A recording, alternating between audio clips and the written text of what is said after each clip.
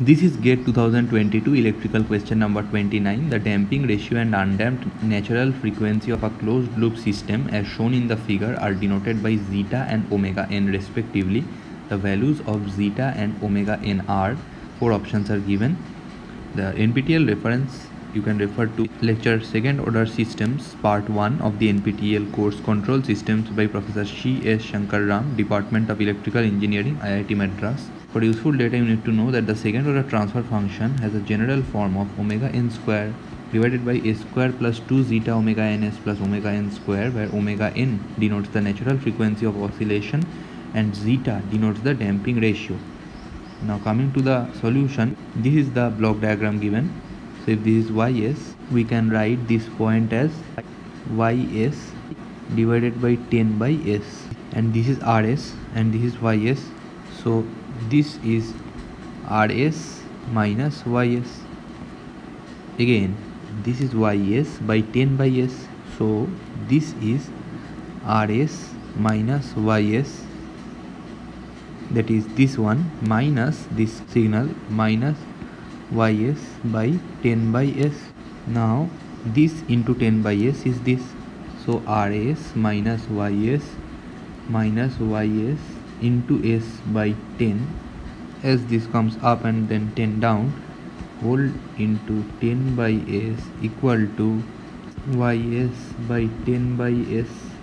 So now if we divide by rs, then we come ys by rs minus ys by rs into s by 10 into 10 by s ys by rs into s by 10.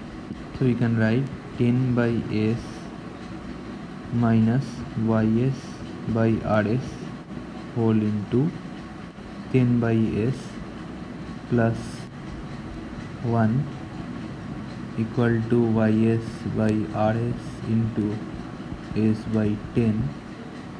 So 10 by s equal to ys by rs, 10 by s plus 1 plus s by 10, 10 by s equal to 10s, 10 plus 10s plus s square into ys by rs, which gives ys by rs is equal to 100 by s square plus 10s plus 10.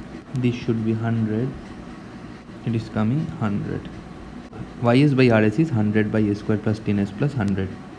So now from comparing with the standard form omega n square divided by s square plus 2 zeta omega ns plus omega n square, we find omega n as root over 100 equal to 10 and zeta equal to coefficient of s divided by 2 omega n.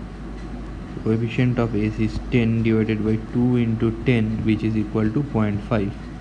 So zeta is 0.5 and omega n is 10. Option A is the correct option. Thank you.